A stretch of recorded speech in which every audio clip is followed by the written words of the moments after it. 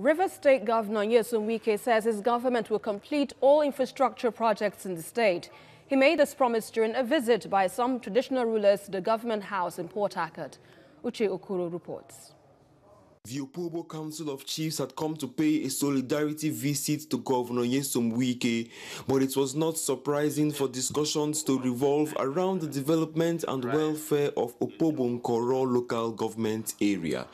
Addressing some of their concerns, Governor Wike reassured the royal fathers that the state government will complete and deliver the Ogoni-Andoni Opobo-Nkoro Unity Road as part of the first-year anniversary of his second term. He announced the immediate release of additional funds to contractors for completion of the work. We will do everything we can by May next year. And that's why when someone contractor who must use his dry season to achieve whatever we'll achieve. I don't want to hear excuses of rainy season or no rainy season.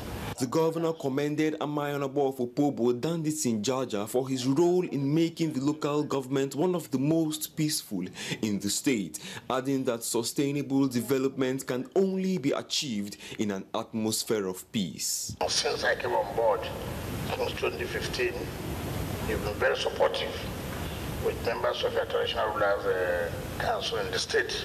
You've been very, very supportive, and that's what is expected of the synergy between the traditional institution and the government. I've always used Opobo to serve as an example what should be done, how peace, reigns in the kingdom. In his remark, the king gave thumbs up to Governor Wike for stepping up the delivery of projects during his second term. Your 100 days in this second dispensation was marked with massive commissioning of completed projects in the state. The commissioned projects, we note, were such that touched the lives of citizens of the state. Since you came back after your inauguration as governor of our state for the second term, you have not slackened in your pace of work. You now work as if this were your first term in office.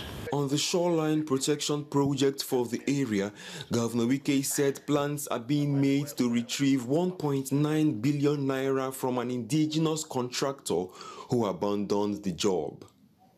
Uche Okoro, TVC News, Port Harcourt.